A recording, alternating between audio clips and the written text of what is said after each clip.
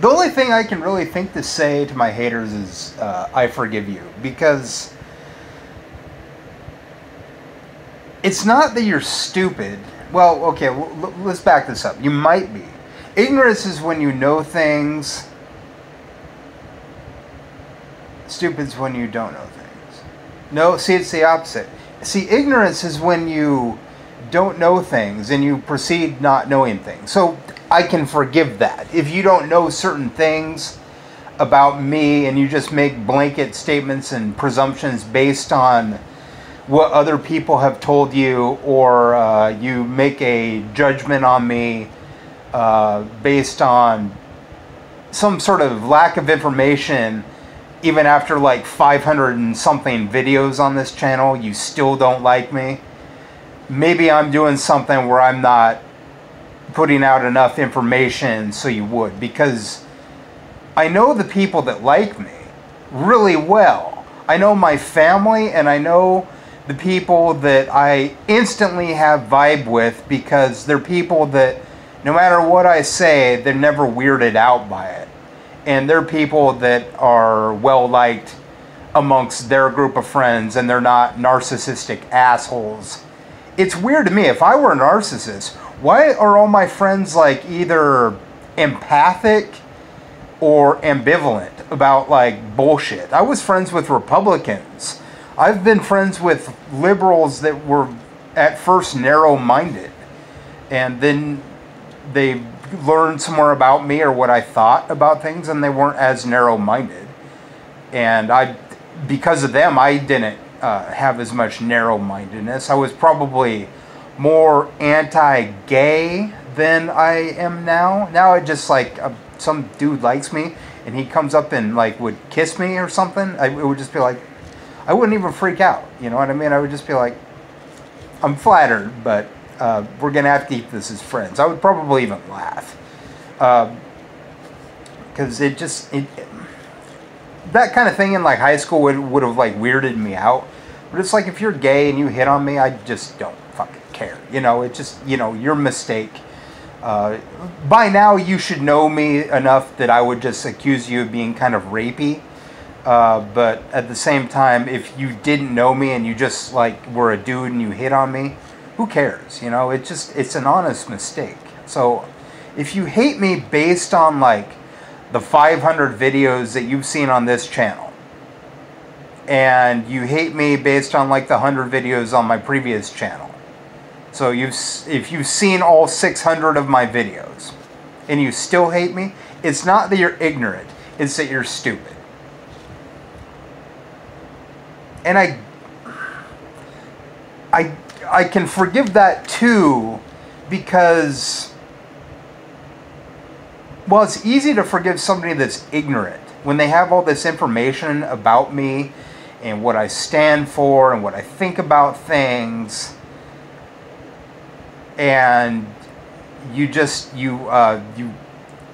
haven't seen everything. You know, you don't understand me at all, so you don't like me based on lack of information. That's easy to forgive. When you're stupid and you've seen all 600 of my videos that I have on YouTube, and you just don't like me because I wear gel in my hair, or, you know, acne shows up on my face every once in a while. That's kind of the thing. Dudes that are like in their 40s will occasionally get acne. You go through sort of a second puberty. It happens all the time. I just don't like spend a lot of money putting product on my face, because it clears up and I'm fine. It just lasts a while. It's cold weather here. If you hate me based on like some sort of like appearance thing, I guess you're a bigot, because you don't like the fact that I'm overweight, you don't like that I'm older, you don't like my personality because you don't like people like me, you don't like people that have a sense of humor about people that hate me. Like, I watched this video, look it up on YouTube, it's from somebody at the Spokane Community College that has this video called Lucas Werner, I Love You, and it's just this rant for a minute about how she hates me and nobody will ever love me, and how I actually am a narcissist and a misogynist. Based on what exactly? Just based on somebody's opinion? Like, it doesn't matter how much I put out there, how much I want like a Congress that is men and women, and we have rights for trans people within Congress, or that I think that men and women should be treated fair and equal, and that I think that Bernie Sanders would create more jobs, and I love what AOC has to say about things, and really wouldn't mind Elizabeth Warren's presidency, and think that if religion really wants to convert people, it needs to send out more women missionaries. If, like, after all this shit that I've said in support of women, you still think I'm a misogynist, you're just doing it to egg me on, and it never works because I watch stuff like that. Google age gap Lucas Werner, you'll see something posted like 23 hours ago, and I watched that, I took a breath, and I laughed my ass off. Watch the previous video. It's obviously just bullshit. To try to like make me want to kill myself or something. I don't know the intention. It never works. It just makes me laugh. So, I mean, if you're stupid, you know enough about me that you're not ignorant. You're stupid because of your upbringing. Or you're stupid because you think that like something that you say that's hateful towards me is going to affect me. And that's your upbringing. That's how you grew up and the people you surround yourself with, which is probably age phobes and corporatist pigs, or just like degenerate trash losers anyway, that can't acknowledge your own hypocrisy. I'll acknowledge my own hypocrisy. I buy products from grocery stores and I hate capitalism. I call dudes bitches all the time. I use that misogynistic word. Maybe that's it. If you're rude to me, I call you white trash or a stupid bitch sometimes. But I really don't. Like, I think about it, and I think about, like, well, if I'm in a situation, would I call somebody white trash?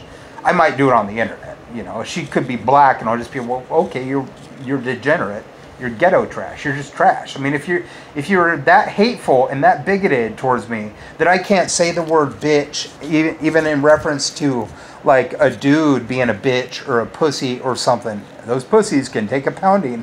So I can't really say that somebody's a pussy. I can say that somebody's a coward.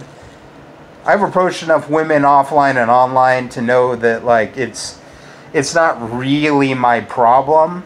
I'm not saying I'm a genius or Superman. I have literally one aspect that sets me apart from everybody else, sperm telomeres, and my linking it to younger women and how I think this would create stronger DNA in children.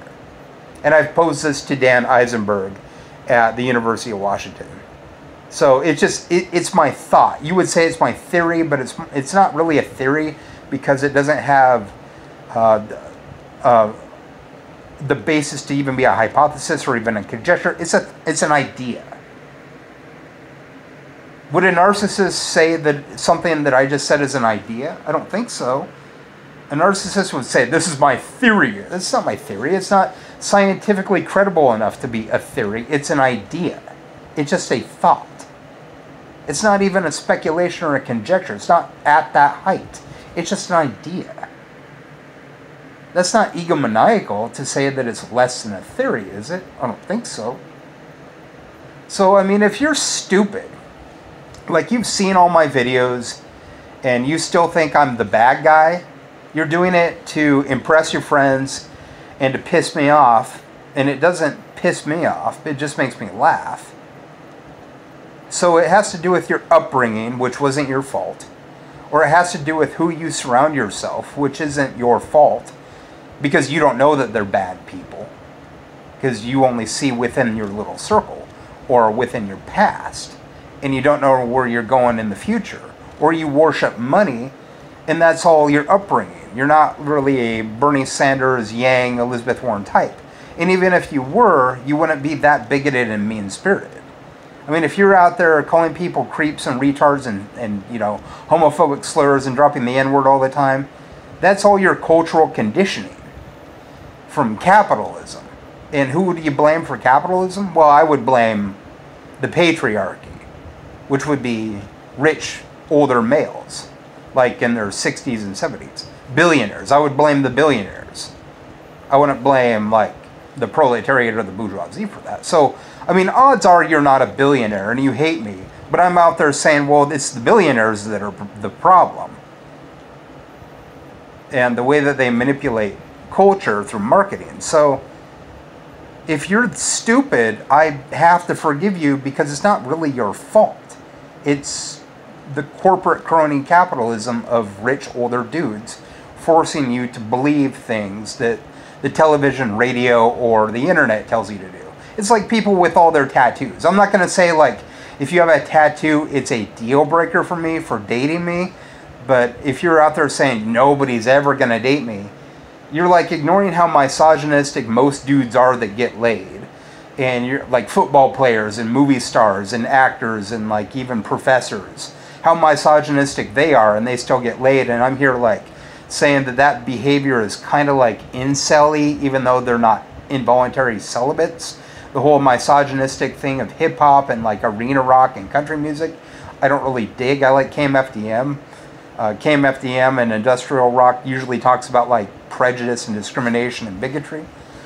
And Depeche Mode and stuff like that, Nine Inch Nails, Deftones, that's more my vibe. So I mean, if you're ignorant, it's easy to forgive you. If it's stupid, you have to look at what's causing the problem. And it's indicative of men in power telling you what to believe through marketing. So I forgive you.